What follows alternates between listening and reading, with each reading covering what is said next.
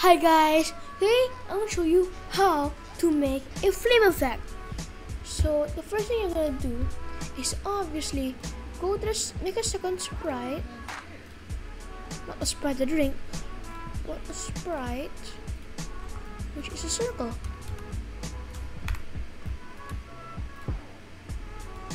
Like that. No outline. Wait.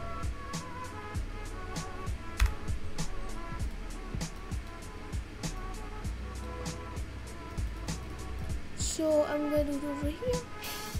Okay, I'll set the caution to 1. And then the next thing I'm going to do is get a when I start as clone, then it will change X from -5 to +5. Then it will also do change Y by -3. Depends on how tall the cat is or whatever. So then what we're gonna do is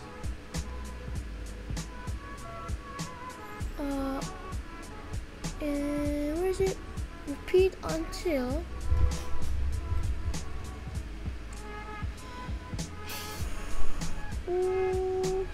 actually forever. Then you get the same exact change and set color from 7 to 9.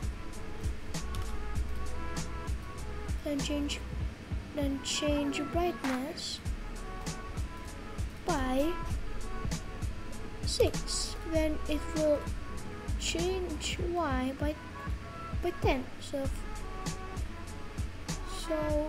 it'll also, you also have to add a switch costume over here too. Wait, what? And then also change Y by 1. Cannot be 6 actually. And then what I'll do is I will try to set set brightness to 0. What? That's it. So when flag forever and switch caution 1 and create clone of myself. Let's go to 0, 0.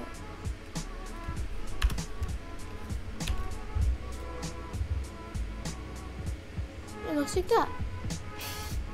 To make it look a little better, what I'll do is get looks, then it will, I think I'll add like this. What? That's it. I'll just make it bigger, -7 to 7. It looks better. I'm going to have to change Y by none. I think the way to solve the problem is to do this in a separate sprite, since it's in the 4 backdrop. So hide, then show, and 0, 0.